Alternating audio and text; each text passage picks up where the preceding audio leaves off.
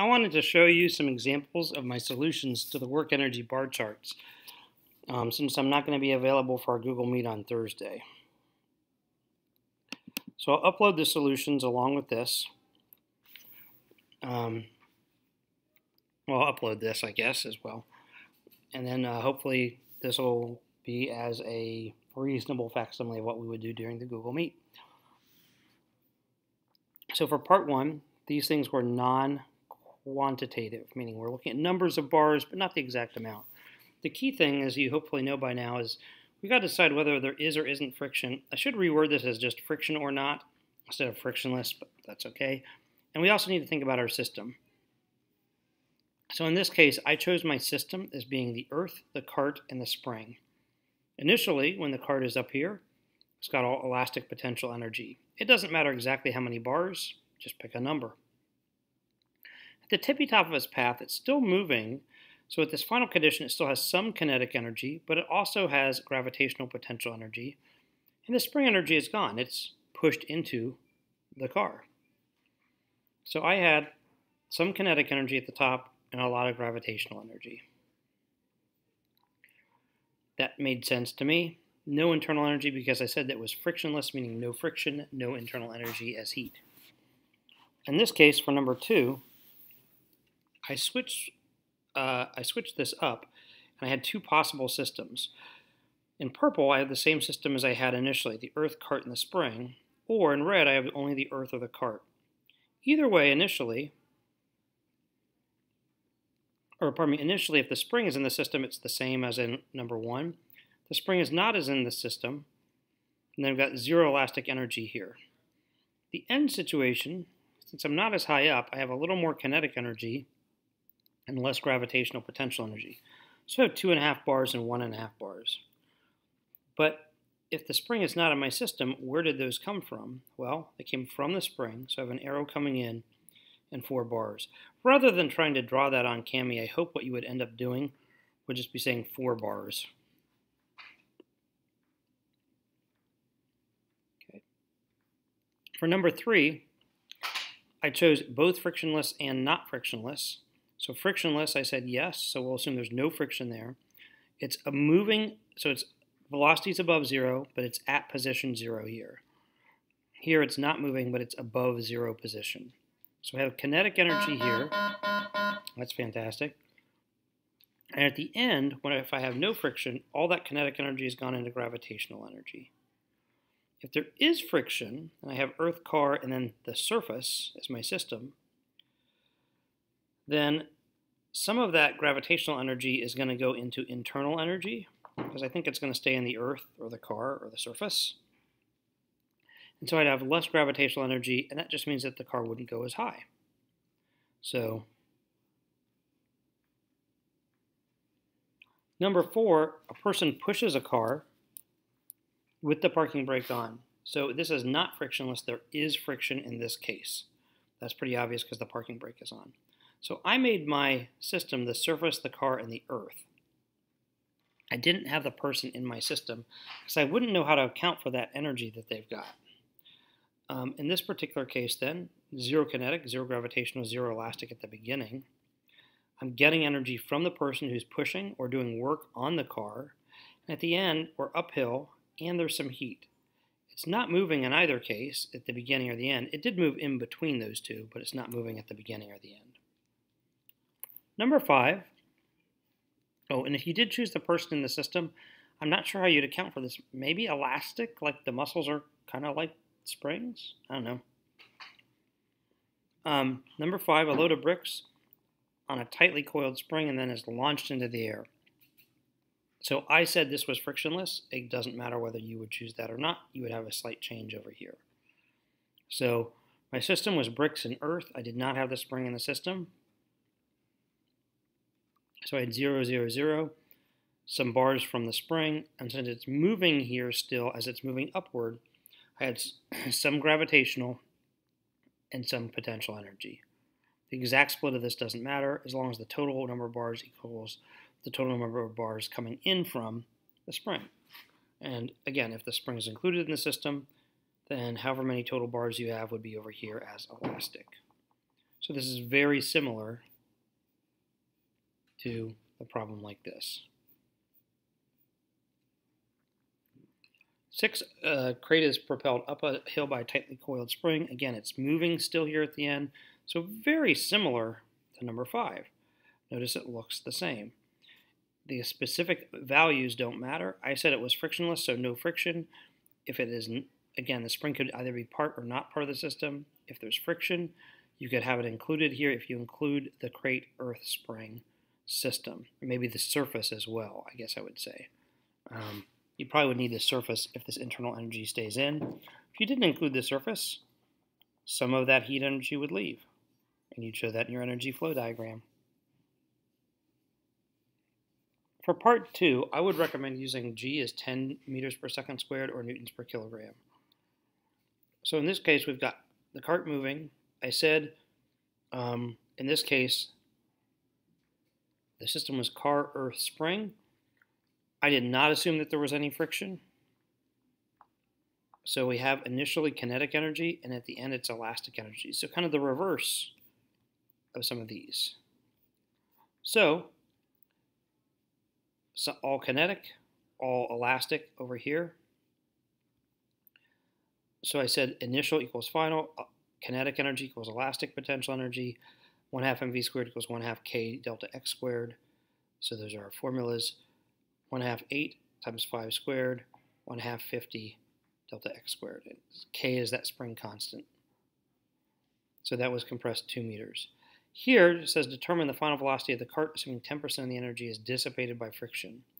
So we have gravitational potential energy up here, kinetic energy here, and probably some friction or heat internal energy down here. So I put 4 bars.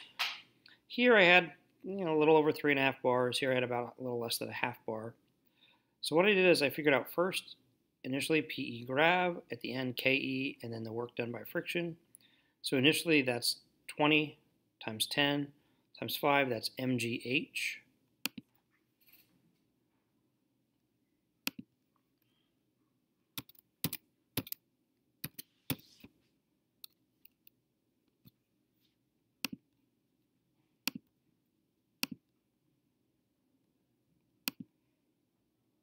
It's not really the color I wanted. Oh well.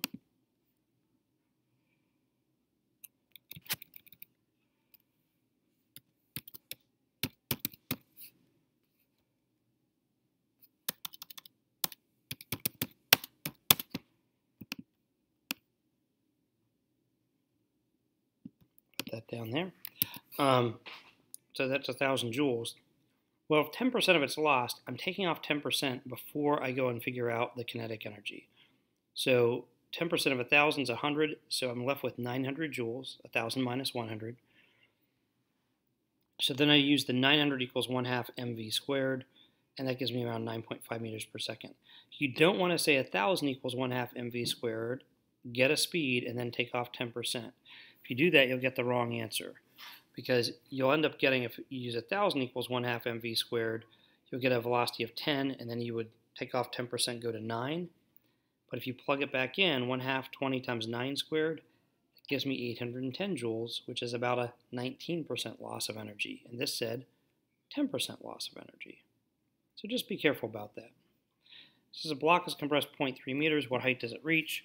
So this is again similar to one in the first part. Here it's not moving. Here it's compressed on a spring. We're assuming it's at 0 to begin with. So elastic potential energy at the beginning equals gravitational at the end. 1/2 kx squared equals mgh. I get an h of 0.9 meters. All here, no friction, and that's my system. This one's a little harder for number 4.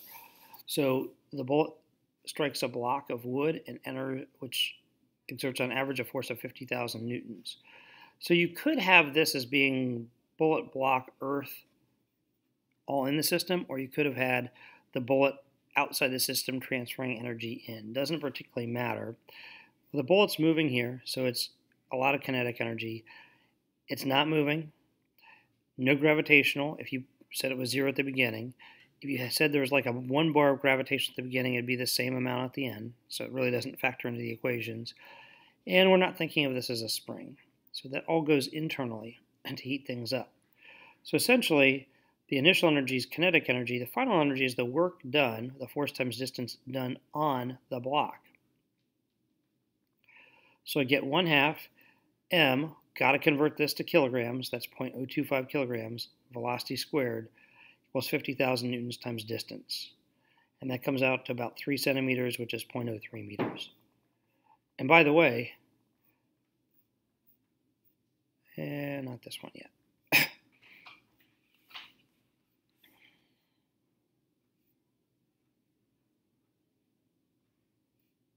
Yeah, this one here, sorry about this.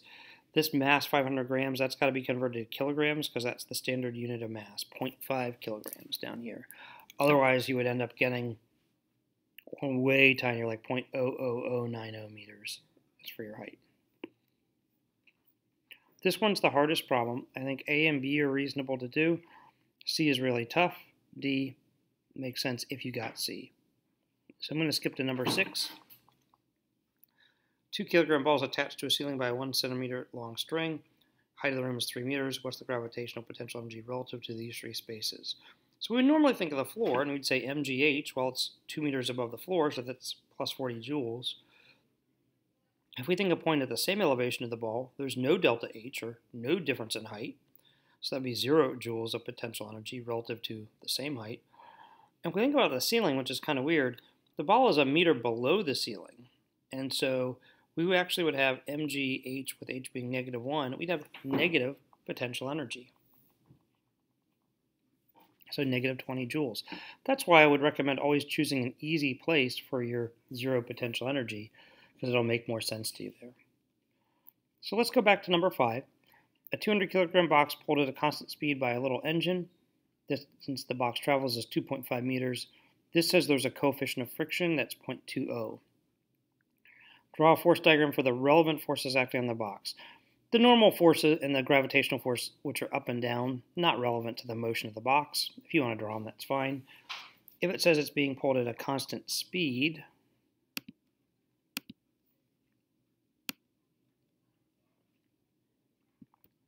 which it does say here, if it's being pulled at a constant speed, that means these forces are balanced. So friction is equal to tension. So what I've got here is I've got some kinetic energy at the beginning, some kinetic energy at the end. The engine is doing work, and there is some internal energy at the end. So we're adding to that. It's coming from the engine. So I should draw that.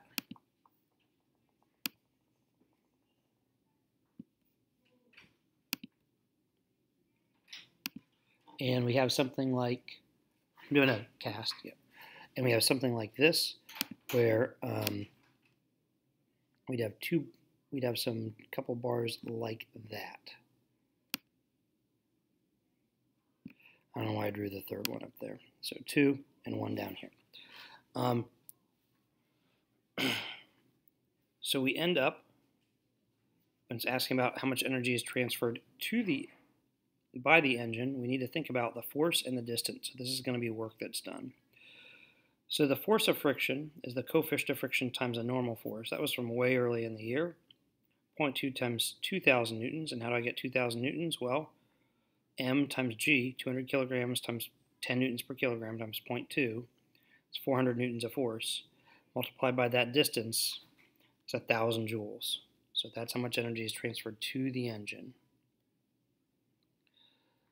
What kind of motion would occur if the engine pulled with 500 newtons? Well, if there's 400 newtons of friction, which is equal to 400 newtons of tension here initially, now if this goes to 500 newtons, we would actually have an acceleration to the right. I did not ask you to quantify that. So again, hopefully, this is something that these answers kind of make sense, other than maybe this one for part C and D, because I think that's pretty challenging. So I will post these, and thanks for paying attention.